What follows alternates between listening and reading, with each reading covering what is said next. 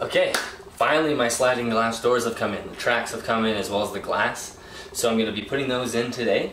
And I'll also show you guys a few things that I did. Well, I didn't record, but I installed the radiant heat panel and a few other things, installed some vents and things like that. So we'll show you that, and then we're going to get to doing the glass. Okay, so here's one of the enclosures. It's actually upside down right now, if you can tell. So one of the things I did, for some reason it's not really showing up on the camera because there's kind of some glare from the sun, but I did end up staining this running board. I just really cheap bought some Minwax pre-stained cloth and just swiped it over the top. Just one really quick coat. It's not a perfect stain. It actually turned out to look very close to the vinyl floor, so it kind of looks good that way, but the plain wood just was starting to bother me. So, and I had so much time between the glass, I started getting antsy, so I figured I would do some more things. So quick couple things that I did while I was away, or I didn't film. One was I installed on each of the enclosures just a quick strip of LED lights. I can't show you what they're on how it looks when they're turned on because the power supply is somewhere else, but even just, like, snakes obviously don't need lights, but these two pretty much illuminate the entire enclosure, so they look really good. I'll show you guys. Once everything's set up, we'll turn the lights on. I put a little hole in the back. I think I had said before that I wasn't sure about vents. I did end up putting a vent in because I needed somewhere to feed some cords through. So the radiant heat panel and the lights have a cord going through the back. So I put a vent over top. We'll see. Hopefully it doesn't let too much air out, and hopefully I can still keep the humidity up. If not, I'll just throw a piece of tape over it in the back just to seal it up a little bit. I can show you guys. I actually ordered those off of eBay. So they came off eBay. They came from the UK. They're just these really little, they're like less than 5 centimeters wide vivarium vent covers. So those are actually pretty neat. They're super cheap. They're like 10 bucks for 8 of them. And I think that's it. I bolted the radiant heat panel to the ceiling, and I think that's everything. So I'll show you the glass. So the first thing, these are the tracks for the glass. So the taller one is the top track, and the narrower one is the bottom track. I got the glass professionally cut and polished and everything. Like I said before, I did not cheap out on the glass. I couldn't find any just plain pane glass at Home Depot in my city anyway. So I ended up ordering glass. It was expensive. It was like $300. So very expensive. That gave me the glass, the tracks, and everything I needed. I live in Canada, so things are a little more expensive here sometimes. And I also got tempered glass, and it's 5 mil, so it's pretty good quality. I'll grab a pane right now. So I mean, it just looks like average glass, but they did a really nice job. The corners are buffed so it doesn't get caught in the tracks. I'm getting fingerprints all over them right now, but whatever.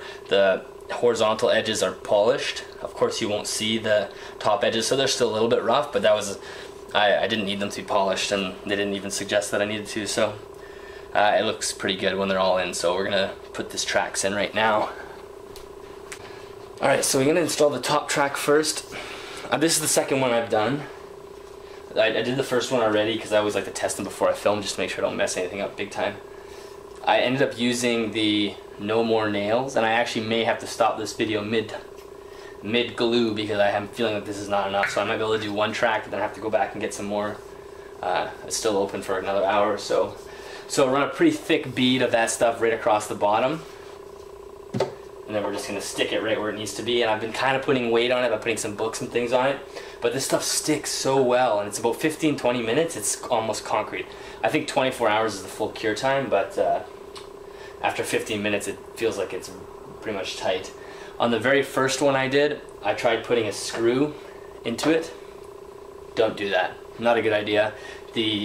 I put a pilot hole with a bit, and the screw got about halfway through, and it was just too tight. I had these little screws.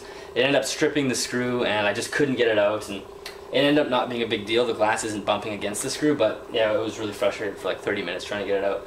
So I'm gonna put some of this stuff on here, and then we're gonna stick the first one down. Okay. Luckily, this stuff is.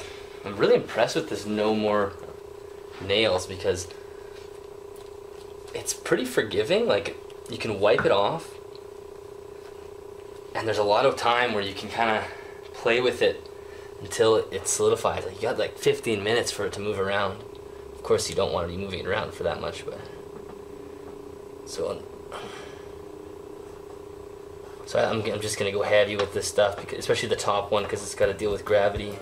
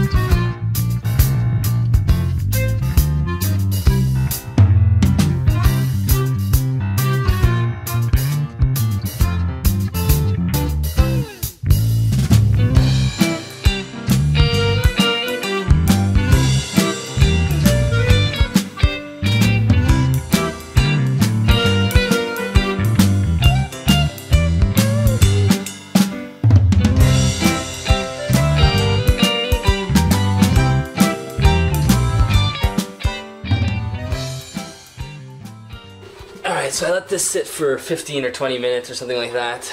I'm just gonna pull everything off here.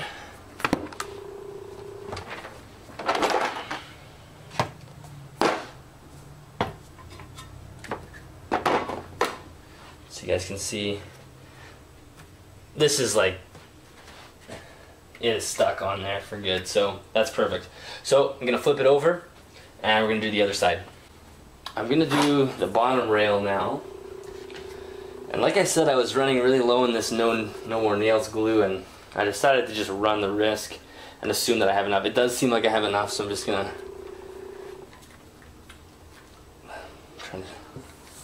Alright, let's go.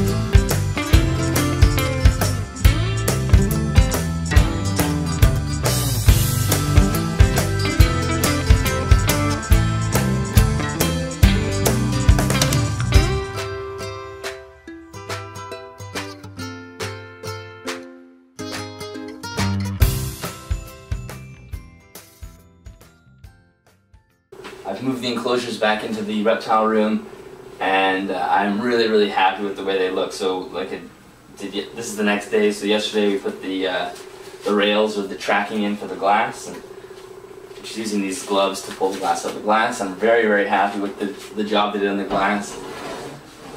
The doors slide really easy. I've ordered finger tabs to make the glass slide a little bit easier, but for now I'm just using these gloves. I still have to clean them, there's fingerprints all over them. But the way these work, obviously, just push them up, pull them out, they lift out really nice and easy. This is 5 millimeter tempered glass, so I have no issues. I don't have any worries about it breaking. It's super tough. My heat and humidity test went pretty well. I have a tub of water sitting in each of them, and the humidity went to sort of 65 to 70%. Which should be pretty good because I can raise the humidity of the room. I think it's kind of dry right now, so but that's kind of a good range to be in, because I can. It's much easier to control the temperature of the room, or the temperature and humidity of the room, and then if I have to make any adjustments in here, I can. So very happy. The glue's sticking super well, no issues. So I'm just going to set my panel up. So I'm putting together a panel on the side with all my electrical, my thermostats and temp probes and things like that, and then I'm gonna put then we're gonna put some substrate and some decor into it, and then we'll put the snakes inside and see how they like it. Things are looking pretty good. I'm pretty much wrapped up here. Temperatures are balancing out, so I just had to make sure I was testing the Had the thermostat set to the right temperatures to make sure that the inside spot is 90 degrees. Wanted to make sure the heat on the warm side is balancing out and all the humidity. Humidity is still a little bit low, so I'm only at 60 in both these. I'd like to get this up to 70, but the humidity in the room is only about 38%, so I have my humidifier running to crank that up. So I think these guys are ready to go. I don't see any reason why they can't go in right now. I have been using these gloves to open up the glass because I don't have finger pulls, which I ordered. They're coming in the mail, but I just don't want to get fingerprints on the glass. So I think, of course, what everybody wants to see is the boas going in. So let's introduce these guys to their new home. Grab a hook. So yeah, I'm still waiting on the finger pulls for the glass as well as locks, so cabinet locks are coming in. So unfortunately for the next 2 or 3 weeks, depending on how long it takes for them to get in, I'm not going to have locks on the cabinets, but I am just going to throw some wooden dowels in there so they can't open the doors.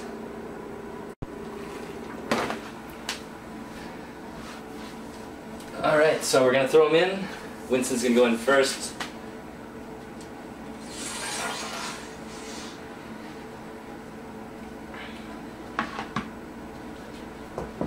This glove's just going to be a pain.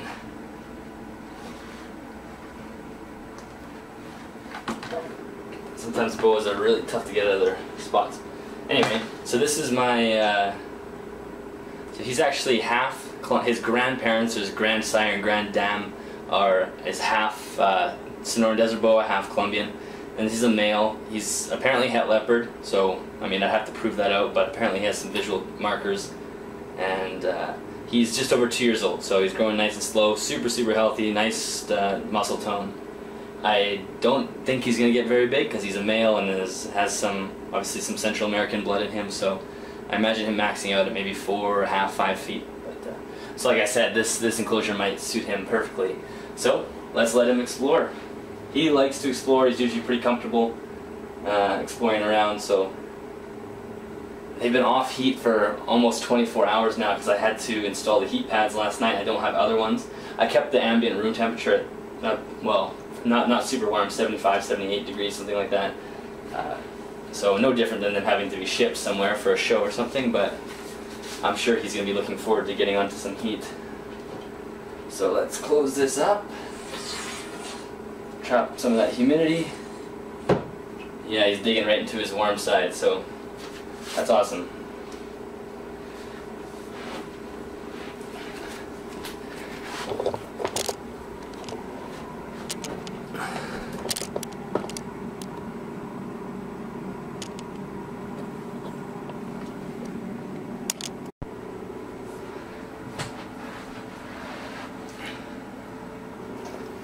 Alright, number 2.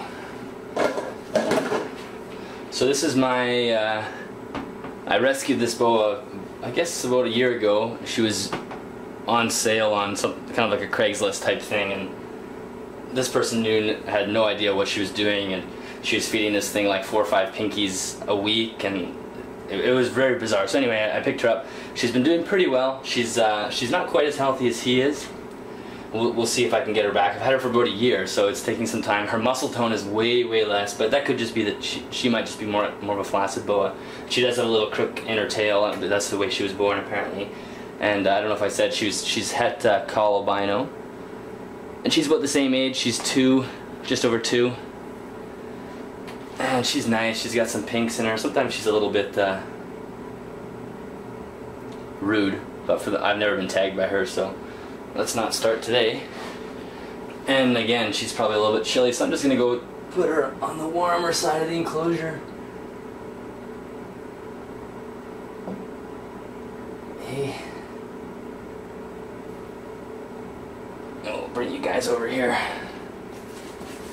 I can't wait for these sliders to come in. I don't want to put gloves on every time I close the windows, but I really don't want fingerprints.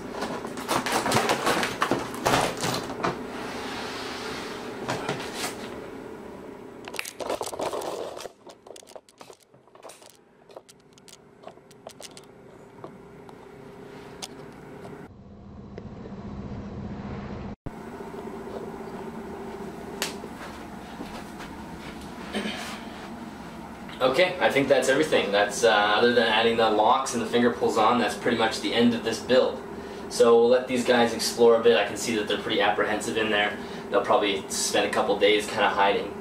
But overall, I'm really happy with the way these turned out. And like I said from the very beginning, you're not going to be able to do this exact thing. Obviously, you're not going to find these exact cabinets somewhere.